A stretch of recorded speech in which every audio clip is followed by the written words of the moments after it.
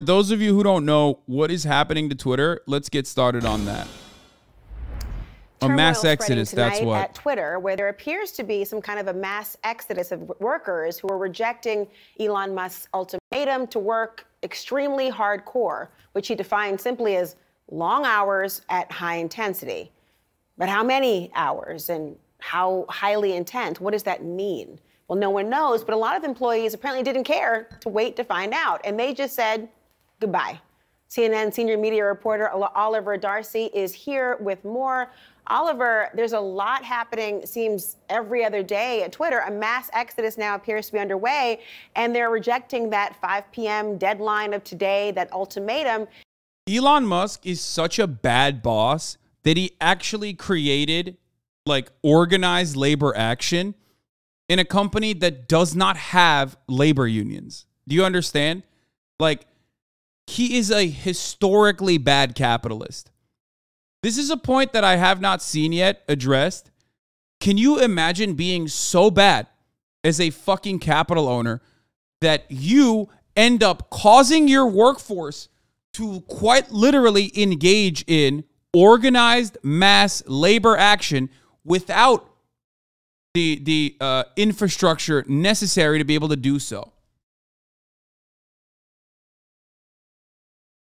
Like, that's not something that happens usually. This kind of stuff, it takes a while. You got to set up a labor union. You got to fucking, like, there is no overnight revolutionary action. That's not a thing that happens, right? This motherfucker made it happen on Twitter. Like, people were like, fuck this, I'm done. Like, absolutely not. This is so fucking awful. This is so disastrous. I don't want to be a part of it. And now I hear they're closing their office buildings. Why? What do you hear from people inside of Twitter? Yeah, it really feels like Twitter is taking its last gasp here. I mean, if you look on Twitter right now, the top trend worldwide is RIP Twitter. And that's because scores of employees have seemingly resigned from Twitter, rejecting Elon Musk's ultimatum. Let's take viewers back. Musk earlier this week gave Twitter workers, the people who are remaining after those mass layoffs earlier this month, he gave them a choice, work quote unquote hardcore or leave the company with 3 months of severance. It seems like a large amount of people have decided to leave the company. They don't want to work hardcore, and that's thrown the future of this platform into utter chaos.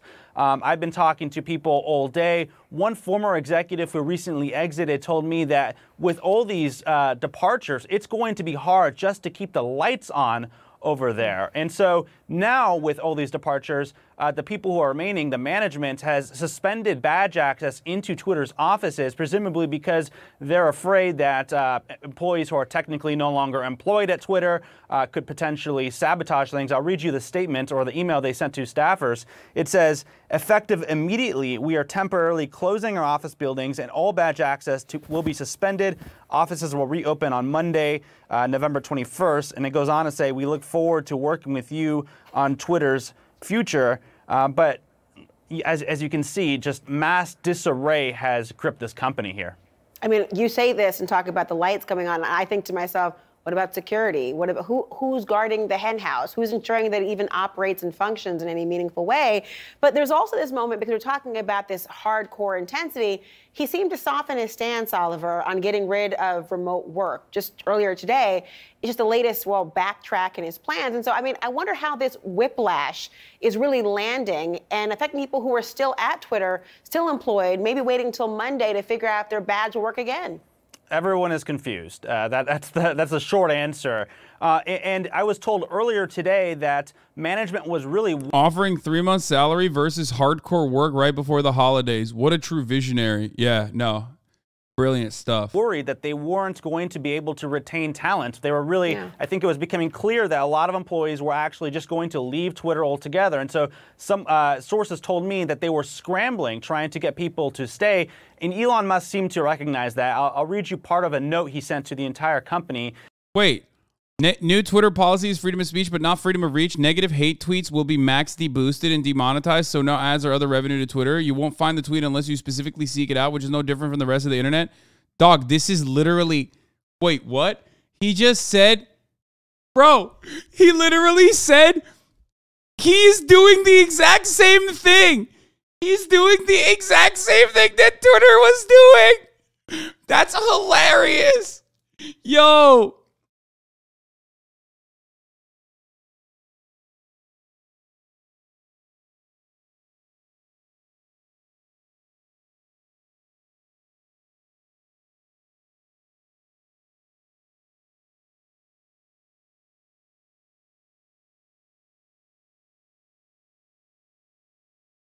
That's awesome.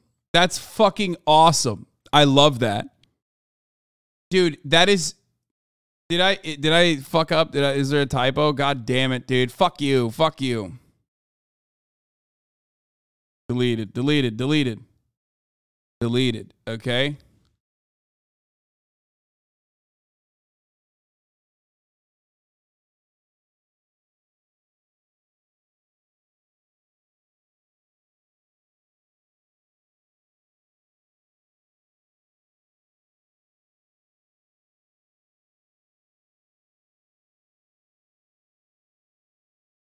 $37K people saw it. That's a negative tweet. No one will see it. Well, 37,000 people saw it. I wonder if that will. I wonder if that's something that people won't see. Other than that, though, you know. Bold visionary Elon Musk invents shadow banning.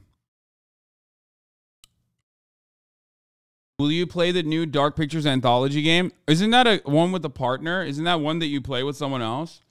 If you want me to play scary games, go yell at Ray, okay? We were supposed to play the last Dark Pictures anthology together. That never happened. We were and that's it. Oh, this is a solo one too? Is this a solo one or not?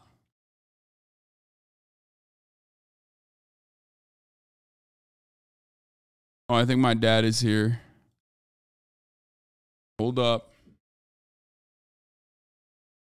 He's like, that's the person that had Grimes on. I'm going to delist their tweets. Yeah, I mean, dude, ultimately, that is what's going to happen. I mean, it hasn't happened yet, surprisingly. But I do assume that is what happens. Also, a lot of workers at Twitter have HB1 visas tied to Twitter specifically, which means they will have to leave the U.S. if they don't stay at Twitter. So those people will be forced to work under Elon's shitty work conditions. Yes, he is abusing the HB1 visa workers right now. Yes. They have to withstand whatever condition Elon puts in front of them because if they don't do that, then they get ripped away.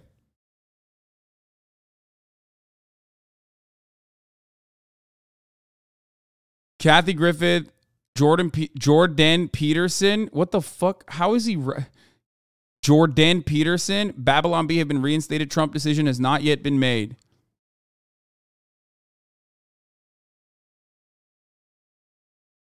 Note, this applies to the individual tweet, not the whole account. And Elon also said no to bringing back Alex Jones. And people are fucking mad about this.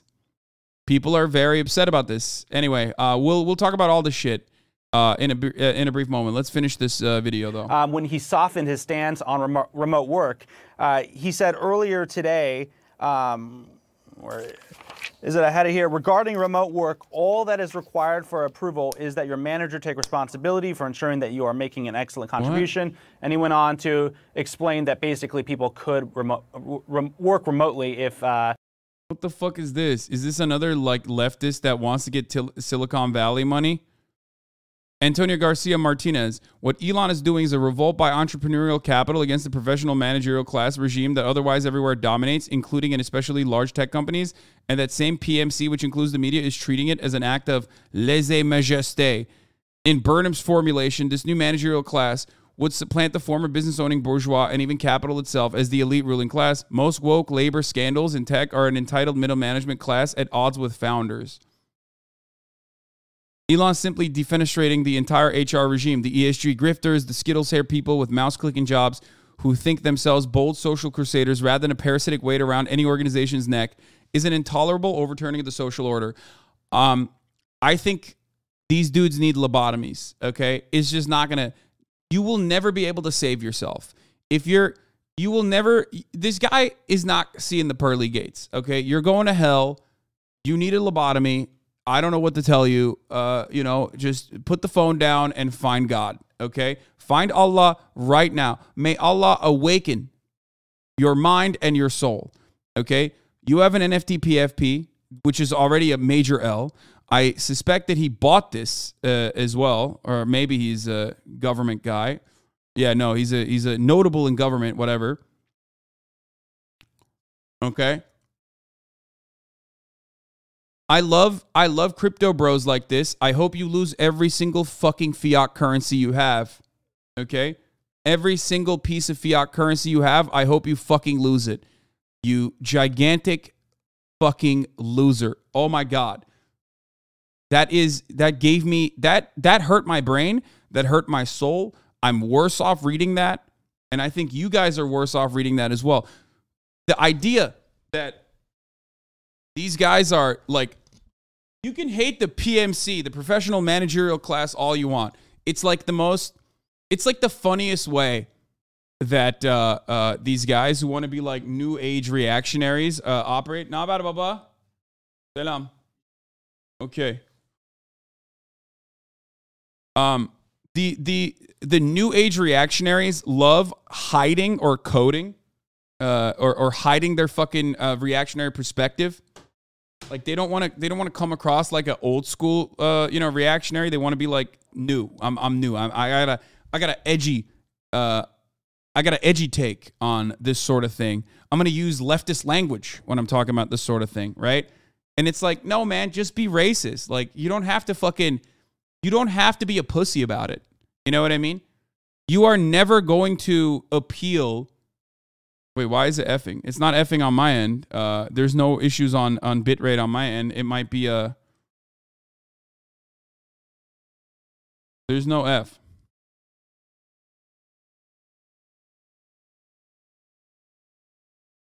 Anyway, you're never going to appeal to a guy. There was a tweet that I saw from a HasanAbi head who like lives in Wisconsin or something. Okay. And she was tweeting out, she's like, all these working class whisperers with like liberal arts degrees that live in Brooklyn don't realize that, like, you know, in the Midwest, like people are still going to call you the F word. Like you are not a masculine macho man.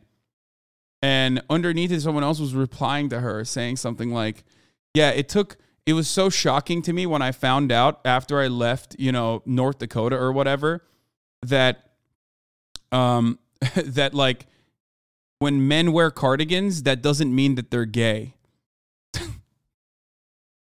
Okay? Which I think is hilarious. Like that tweet itself is fucking awesome. Newsweek doing the same thing, calling Twitter employees the laptop class. Yeah, I don't care. Okay? Like this is yet another way of mystifying class analysis. It is inherently reactionary. It is inherently anti-Marxist. I don't give a fuck what these dickheads try to say.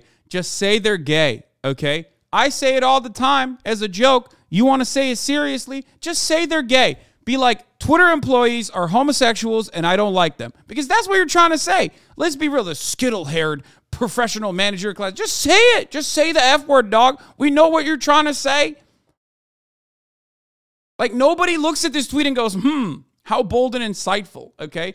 It's the biggest fucking losers that look at this and go, oh, I want to say the F word without saying it, okay? Yeah, a lot of these people, a lot of people that live in like, liberal safe havens, okay? They come across as like comfortable. They come across as whiny, but you are too. At least I know what I am, okay? I know I'm a fucking fancy lad, okay? I'm a dandy boy. I like dressing up. I like painting my fucking nails. Ultimately, I'm masculine enough or comfortable with my sexuality enough that I don't give a fuck. I don't have to go and like go against the grain and try to fucking fight back against my incredibly pussified liberal coding, I guess, in the way that you're trying to by appealing to this like false intellectual reactionary that no longer exists, okay? That's the point. that is that is the inherent contradiction too. Because like a lot of these guys, okay, with the fucking beer bellies and the lifted F-150s that actually do say the F word when talking about fucking Twitter employees or whatever, okay, they're also pussies who are terrified of the fucking cities. They're like, oh man, I would never go into a city, brother. What the fuck do you mean? There's violent crime there. It's like, yeah, dude. Well, okay. Well, what do you have to say about all those fucking liberal homosexuals living in those cities then? Okay. They're living in this hotbed of crime. How does that work? Wouldn't you say they're more brave then than you are?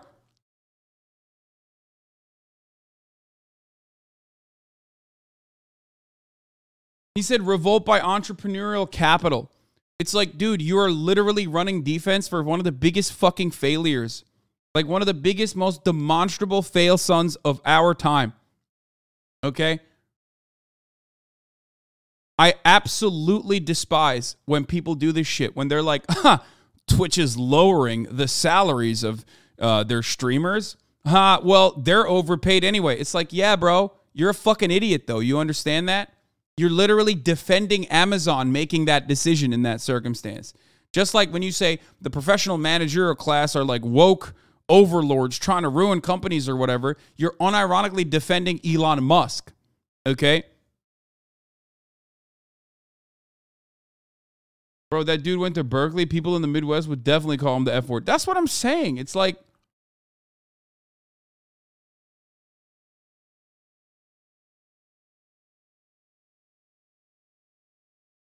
you went to Berkeley, dog. Shut the fuck up. You have a fucking PFP with a goddamn NFT on it, okay?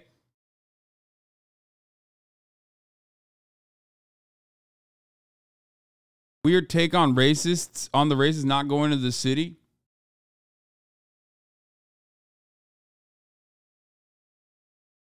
Anyway, everyone on Twitter is a labor aristocrat. We love our phones, our tweets, and our media. Exactly. At least I recognize my position, though. You see what I'm saying? Like, I recognize what I am. These people also, in a weird way, recognize it, but they're so embarrassed by it, you know? They have this, like, mythological labor guy that they fantasize about with, like, these fucking pectorals. They wear hard hats, and they... You know, they're racist, they're bigoted. Like, I want to fucking, I'm that guy, you know? And they constantly, it's the same energy as the fucking dumb guy who's just famous for posting on Twitter that has like a fucking cushy media job at the Blaze, turning around and talking about like guys who work on oil rigs and being like, this is what labor used to look like. It's like, bro, but you're not that. Okay? If you're on Twitter and you're posting on Twitter, you're not that. Okay? You don't want to be that either. You're not that. You're not him. You're not fucking working in the oil rig. Okay? Shut the fuck up. Those guys would look at you and go, you're gay. Okay? You're a gay man. That's what they would say. Actually, they probably wouldn't. The irony is that, like, a lot of those dudes are probably more open-minded now than half of these motherfuckers who are literally trying to just be like, the only way to be working class is by being fucking, bigoted, as bigoted as you possibly could be. You're missing the mark. Hello?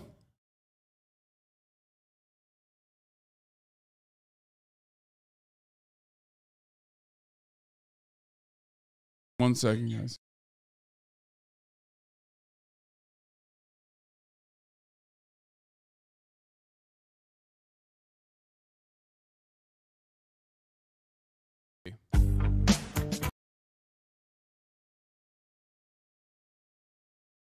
Wheat Thins is back? Yeah, no, they're not. My dad works in the oil field, and I say he's pretty open-minded for his generation and background. Anyway, what Elon is doing is a revolt by entrepreneurial capital against the professional management class. Jeet here, billionaires are the rebels, workers are the ruling class. I have a big brain.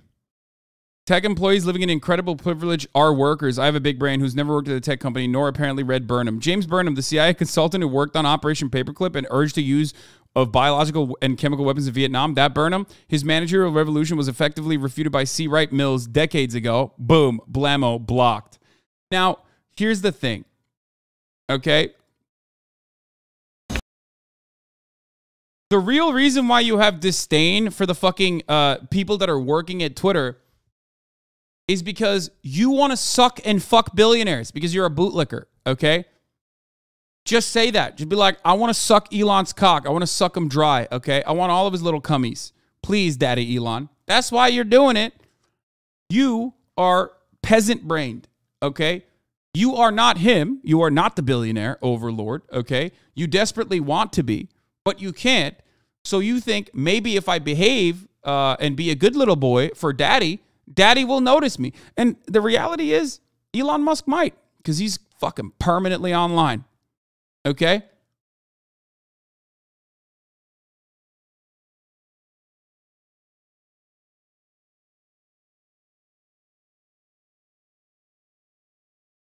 I actually worked a gravel mine and got fired for telling them to stop calling the singular one black person the N-word. This was in Michigan. I mean, yeah, it happens. The related Ben Home Depot Shabibo learned to weld.